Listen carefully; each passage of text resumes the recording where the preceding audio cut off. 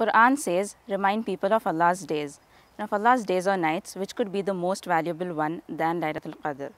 In fact, seeking Laylatul Qadr and taking advantage of it is such a big deal that Allah actually dedicated an entire surah just to it. Some of the meanings of the word Qadr are decree, honor, calculation, limit, value, and congestion. So it might make you think, what does congestion have to do here?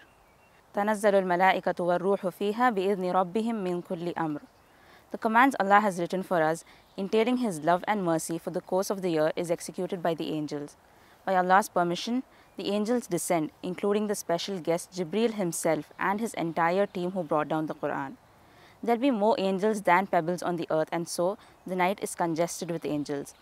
Jibreel instructs the angels to enter every single home where people are worshipping and praising Allah, make dua for them, embrace them, and give them salam. They are doing this all night long until the morning light appears and all the angels gather to Jibreel. From there, they ascend to the sky without leaving this dunya and suspend themselves between the sky and the earth until the sun rises. After the sun rises, the angels go back to the sky.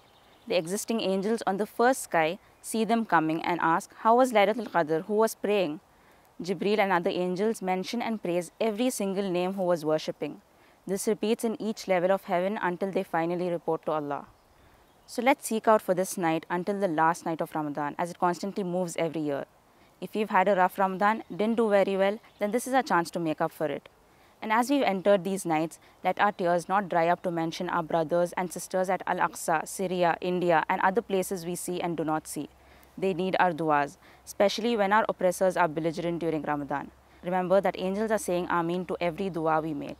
We ask Allah to protect us from being those that are deprived from the blessings of this night and month, and allow us to observe Laylatul Qadr in full and grasp it. Jazakumullahu khair.